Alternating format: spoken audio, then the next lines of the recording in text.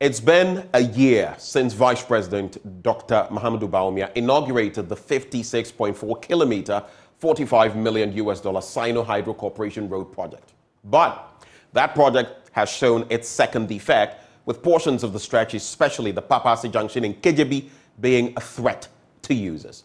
Commuters want that portion fixed to avert any calamities.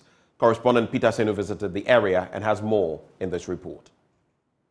Just about a year ago, similar developments popped up at Kokrantumi, also on the stretch. It got resolved with pavement blocks after joiners reported on it. This is Papasi Junction. The asphalted road, inaugurated on the 8th of September 2022, has shown its second ugly spot.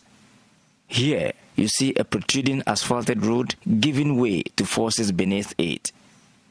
Drivers are compelled to move to the shoulders of the road upon reaching this spot.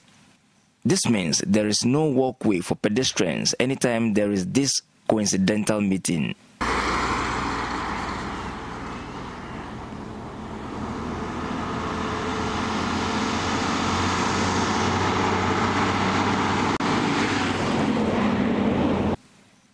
First-time road users have had to scratch the bellies of their vehicles on it.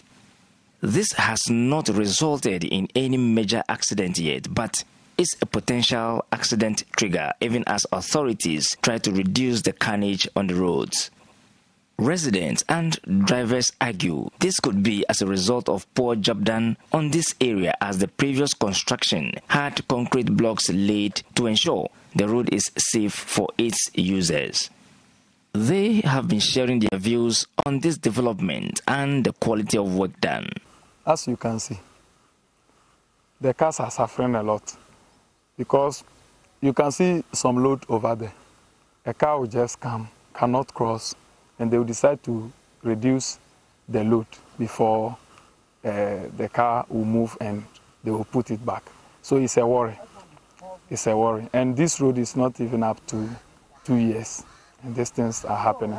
So we are pleading with the government to see to it that the contractor will come back on the site to fix it. The contractor should come back and repair it again. The contractor should come back and do it for us again. Otherwise, the last one will be very short, which will be a problem for the government. Oh yes, it's as a result of a shoddy work being done here.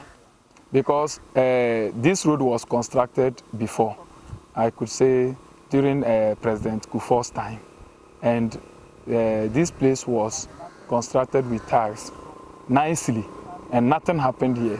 But this time around, I think it's as a result of a shoddy work being done here.